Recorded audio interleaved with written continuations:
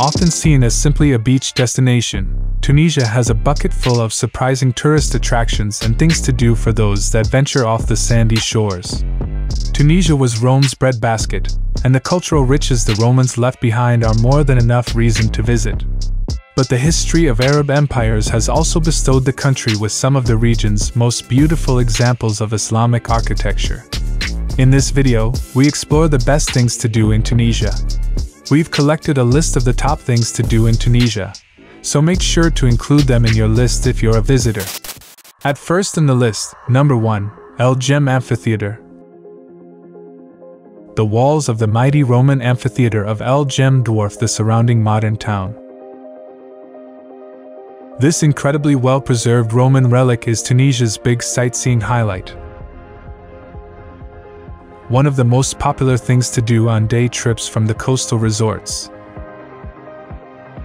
And one of the best examples of amphitheater architecture left standing in the world. The monumental bulk of the walls are a reminder of Rome's once mighty grip across North Africa. Number 2, Carthage. If you're looking for the picture-perfect beach escape, then the island of Jerba checks all the right boxes. The island town of Hamd Souk is the main point of interest off the beach, with an old town district that is a muddle of whitewashed houses. Hamd Souk's shopping is an attraction in itself, with plenty of handicraft vendors for browsing and haggling opportunities off the beach. But it's those sandy strips of shoreline out of town that are the island's most popular highlight. Number 3, Sidi Bou Said, impossibly cute. An amazingly photogenic, Sidi Bou Said is a cliff-top village of petite dimensions that seem to have fallen off an artist's canvas. Unsurprisingly, artists have faded this little hamlet, now a high-class suburb of the capital Tunis, for decades. The whitewashed alleyways, wrought iron window frames, and colorful blue doors are Tunisian village architecture at their finest, while the Mediterranean backdrop is the cherry on top. Number 4, Kerwa. With mosques, madrasas, and tombs aplenty, Kerwa has more than its fair share of monuments, as the fourth most important city for those of the Muslim faith. The Arabic architecture here is truly inspiring, and the skyline is full of skinny minarets and bulky domes. But it's probably the back alleys of the city's Medina that steal the show. With narrow, maze-like lanes lined with crumbling colorful houses, Kerwa's old town has an enchanting, lost-in-time atmosphere that is a true highlight of a visit here. Number 5, Sousse Medina, overlooked by the mighty fortifications of the Ribat and Kasbah. The Medina in Sousse just begs to be explored. This lovely old town district is a warren of looping lanes, rimmed by whitewashed houses, and a shopping paradise with a tempting selection of ceramics, leatherwork, and metalwork on display. Away from the stalls along the bustling souk streets, the quiet and rambling back alleys, dusted in white and blue, are a charming place to dive in and sample local life. Number 6, Shat El Jared. This sprawling salt pan, most easily reached on a day trip from the desert town of Tozeur,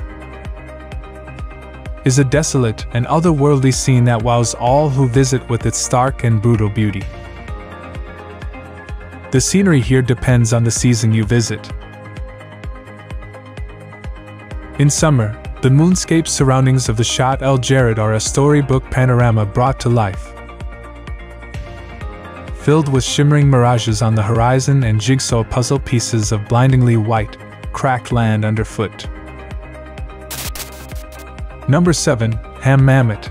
Hammamet is all about the beach. This laid-back town on the Cap Bon Peninsula is Tunisia's top sun and sea resort, dedicated to easygoing beach vacations. The town itself, with its pretty white buildings set beside a bright blue sea, has bundles of Mediterranean charm, which woos all who come to sunbathe on the soft, white sand. For many who come here, off-the-beach pursuits total up to nothing more strenuous than gentle strolls in the Medina, Old Town, and a spot of shopping in the restored Old Town souks. Number 8. Tunis Medina. Although Tunisia's capital is mostly visited to view the two major tourist attractions of Carthage and the Bardo Museum, the Medina district of central Tunis is well worth spending an extra night in the city for. The winding alleys of this old town neighborhood, with their souks, shopping streets, mosques, and monuments, are fun to explore. Don't miss visiting the rooftop of the Umayyad-era Olive Tree Mosque, the Medina's most famous landmark, while wandering the Medina, and make sure to seek out the clutch of small museums and restored dars hidden within the narrow lanes. Number 9. Ribbit of Monastir.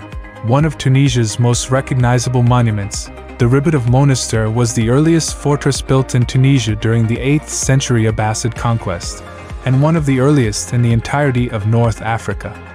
This sea-fronting fortress is an exceptional example of medieval defensive architecture, with its main features of high crenellated walls, watchtowers, and internal courtyards. For many visitors, the Ribbit is most famous today because of its use as a film location during the mid-20th century, including its starring role in Monty Python's cult classic Life of Brian. At last in the list, number 10, Jerba. If you're looking for the picture-perfect beach escape, then the island of Jerba checks all the right boxes. The island town of Hamd Souk is the main point of interest off the beach, with an old town district that is a muddle of whitewashed houses. Hamd Souk's shopping is an attraction in itself, with plenty of handicraft vendors for browsing and haggling opportunities off the beach.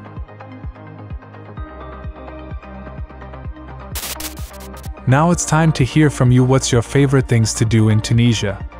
Is there something we missed? Let us know in the comments section below, and don't forget to give this video a like and subscribe to Greenable if you haven't already. Click the bell icon to stay updated on all our latest content.